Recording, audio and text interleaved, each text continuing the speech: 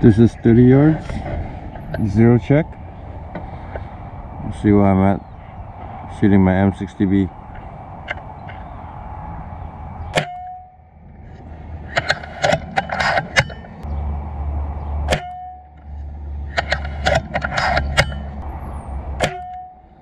I gotta adjust my windage.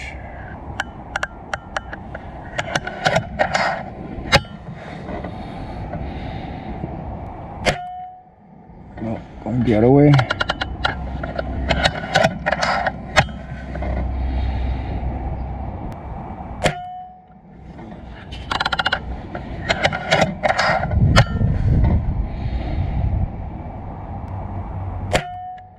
Too much.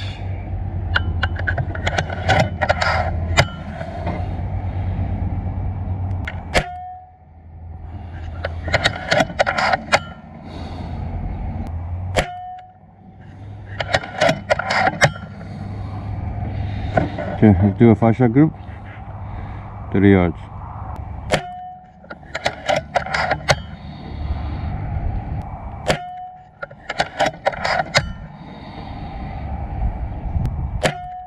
Three,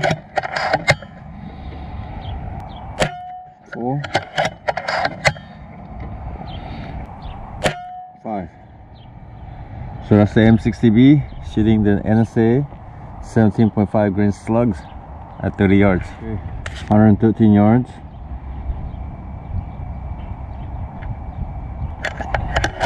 Got the gun. Oh, nails it. 113 yards, M60B.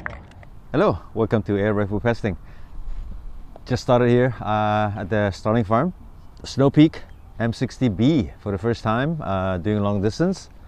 So today I'm just going to designate my shoot today with this gun and see if I can get a full video for you guys to watch. So far it's been very accurate. There's no wind today, I check, or at least I dialed in for my windage. So it's hitting where I'm aiming so far, so thank goodness. I actually hit 112 yards starling.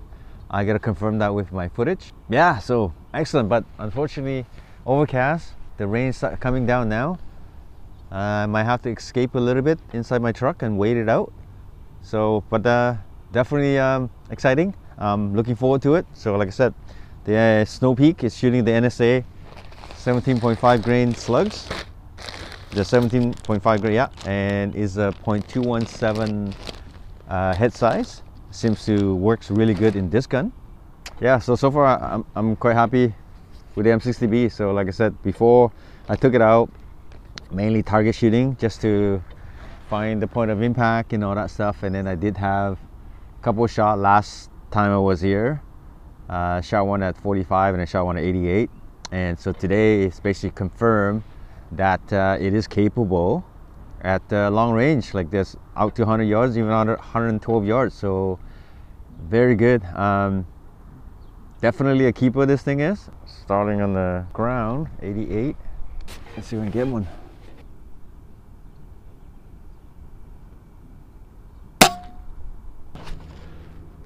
.45.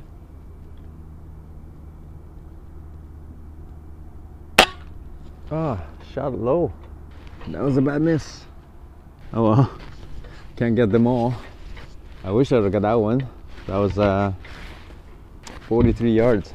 So I might have missed a high or low. I can't remember. Anyway. 112. Oh yes sir. 112 yards starting.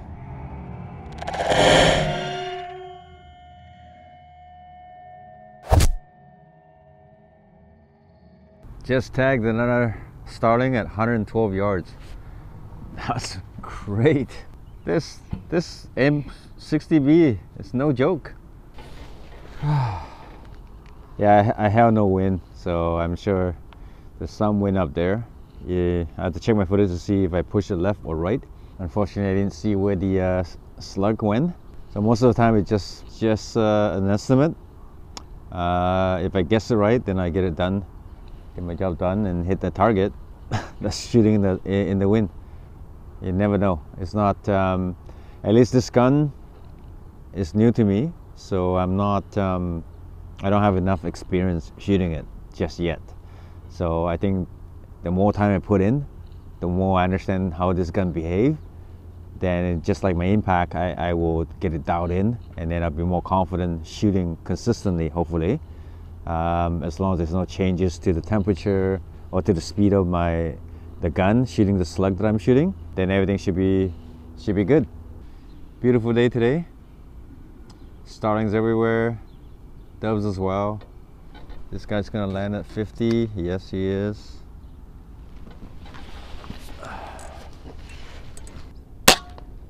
And down he goes. The cat saw me just shot a starling. She's going to go fetch it. Good girl. I've seen you before. Last year. Yes. I shot a starling and then she pounced on it in one of my videos. It's there somewhere. It fell. Like a 45 yards starling that I shot. It's there somewhere. Okay, now she finds it. Good girl. There you go. The two of them. Silly. Oh, still alive, that starling. This is pretty awesome. Yeah, she's watching me. Yeah, that's me. I got you the lunch. You gonna thank me? Probably not.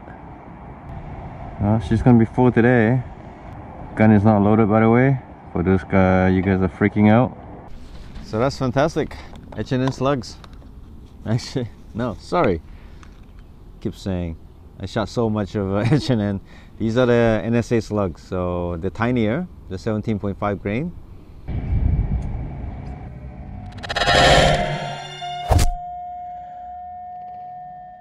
.96. Rock at 135. Checking my windage and point of impact.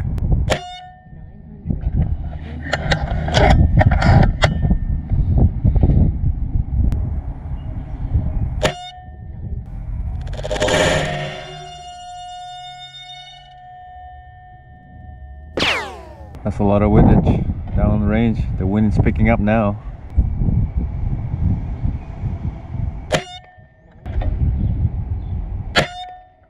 I just crony my M60B.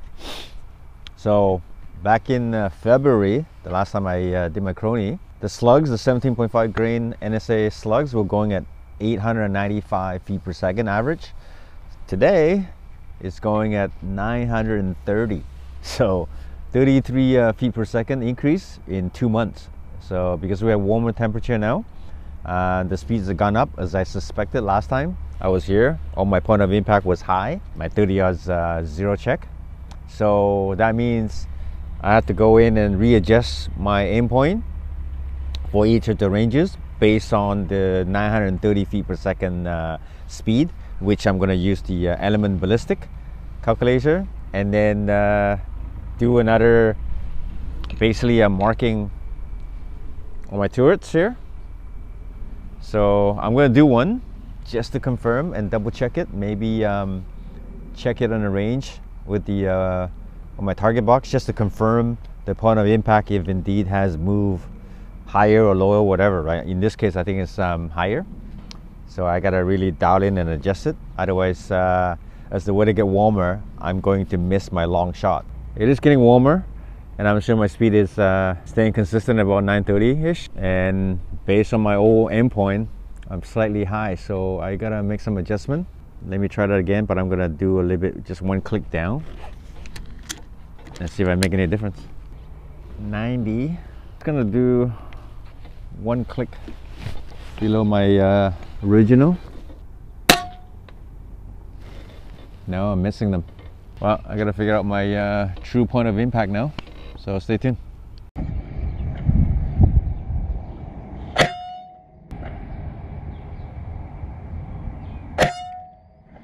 I was talking to the farmer when I showed up today, and he told me this morning actually there were 2 coyotes at 8 a.m. They were by the the baby calves there. So he told me that they're around, so I have to come back here and give it a try. I haven't shot one here since I think 3 years ago.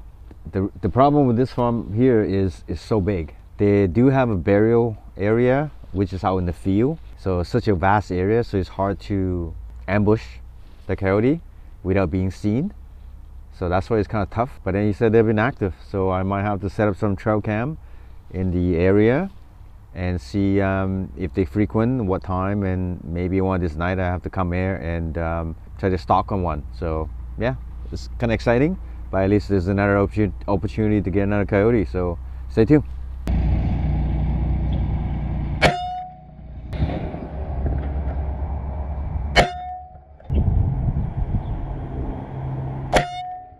Well, that was a great day of shooting my M60B. Perfect. I got a lot of shot, a lot of long distance shot and close shot at 45-50 yards, so it's really good. I did have a few misses at about 95-100 yards. That I think is due to my incorrect point of aim on my turret, because of the increase in the velocity of the slug due to the warmer temperature. But we're close. Either that or just my operator's error by judging the wind incorrectly. The wind is blowing hard and they would stop. So there's some intermediate wind as well. I don't blame it on gun. I think it's just me missing the shot. But all in all, it's a very great experience with the M60B. And surely it is a great shooter, as I already knew before from all the target shooting. So now today I was able to use it on the field, real life testing really, and so far it did quite well. So as you saw the footage, obviously I'm going to be editing it. There's some nice shots. So anyway, thanks for watching. I'll catch you on the next one. Cheers.